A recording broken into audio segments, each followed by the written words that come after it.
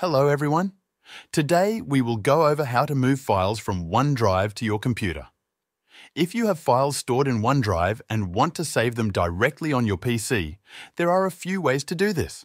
Whether you need to free up space in OneDrive or prefer to keep certain files offline, this tutorial will guide you through the process step by step. First, make sure you are signed into OneDrive on your PC. If you're using Windows, OneDrive is already built into the system. To check if OneDrive is running, look for the cloud icon in the system tray at the bottom right of your screen. If you do not see it, search for OneDrive in the Start menu and open it. Sign in with your Microsoft account if you have not already. Once OneDrive is open, go to File Explorer and find the OneDrive folder. This folder acts like any other folder on your computer, but the files inside it are stored in the cloud.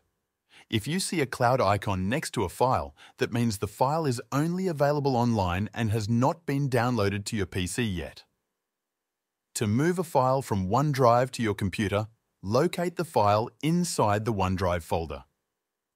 Click and drag it to another folder on your PC, such as your Documents or Downloads folder. If the file is not already downloaded, OneDrive will begin downloading it automatically before moving it. If you want to download multiple files at once, hold down the Control key on your keyboard and click on each file you want to move. Then, drag them to the desired location on your PC. If you prefer to use the right-click menu, you can right-click on a file, select Cut, navigate to the destination folder, right-click again, and select Paste. This will move the file from OneDrive to your computer. Another way to move files is by using the OneDrive website. Open your browser and go to the OneDrive website. Sign in with your Microsoft account if needed. Once you are logged in, you will see all your files stored in OneDrive. Select the files or folders you want to move by clicking on them. Then click the Download button at the top of the page. The files will be downloaded to your computer's default download location, usually the Downloads folder. If you are moving a large number of files, be aware that the download process may take some time, depending on your internet speed and file size. After the download is complete, you can move the files from the Downloads folder to any other location on your PC.